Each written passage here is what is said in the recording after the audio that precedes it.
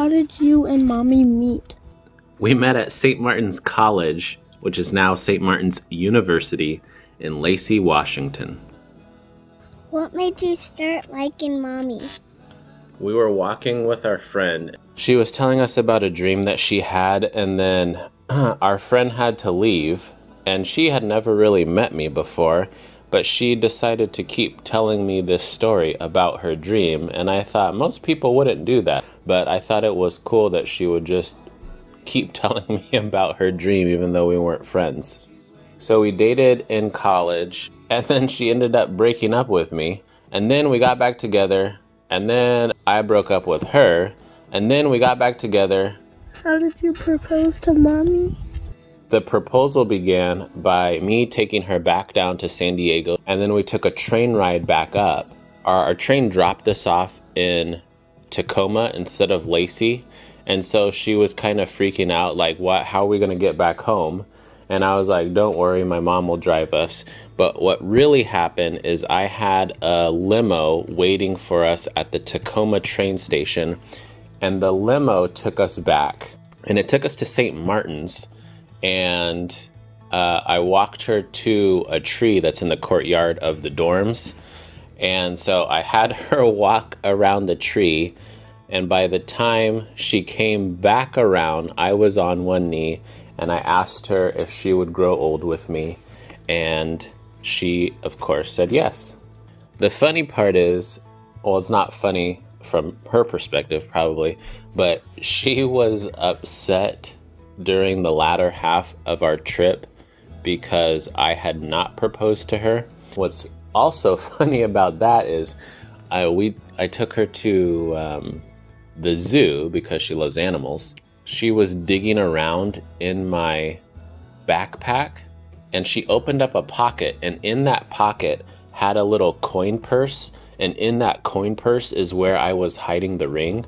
But I was like getting really nervous at that point because I thought she would open it, of course, and then find the ring. Where did you get married? We got married at the church that we go to in Port Angeles, Washington. We wanted to initially get married at St. Martin's Abbey in Lacey because that's where we met, but they don't do weddings there. Where did you go on your honeymoon? Mommy had never been to Ireland. We had a great time there. I had never been to Ireland either, but I love to travel, so I was like, let's go. Anthony, what do you like most about Mommy? That she can love us. Nolly, what do you like most about Mommy? That she makes delicious lunches. We are so different. Besides being funny and eating, we are polar opposites on almost every category you can think about. That's what makes us work so well. What I lack, she has. I'm not a good communicator. She's a great communicator. She is not so much of a risk taker while I am. So we balance each other out. The differences that we do have pale in comparison to the core values that we both share. So we're very big on faith. We're very big on being family oriented. I feel if you guys are in sync with the core values, everything else is just pretty much cake. Always step your game up. Just try to be better. Try to be better than who you were yesterday. Try to be better than who you were last year. Your mother and I have talked about I don't communicate very well. So my goal is to work on just communicating with what I'm doing so she's not feeling left in the dark about stuff. And then look out for each other.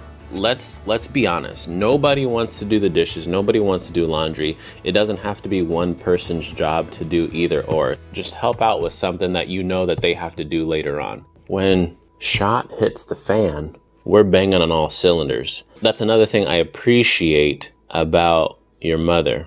When we lived in Lacey, the power went out and we were basically fending for ourselves, but like without skipping a beat, got through it, got the resources we needed. Nolly, when you had your seizure, without skipping a beat, we just knew what to do to arrive at the same place. When our backs are up against the wall, we have each other's back, and that's a beautiful thing. One of my favorite times is when you guys go to bed and I'm just hanging out, and we don't even have to be talking. We're just doing our own thing, sitting on the couch, chilling together.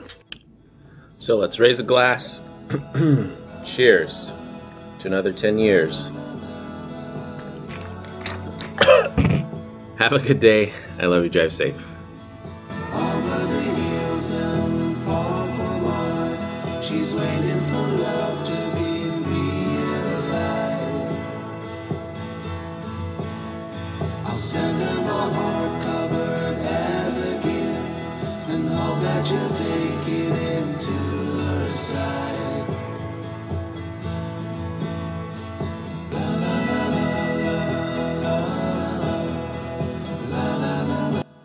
Just looking at you, kid.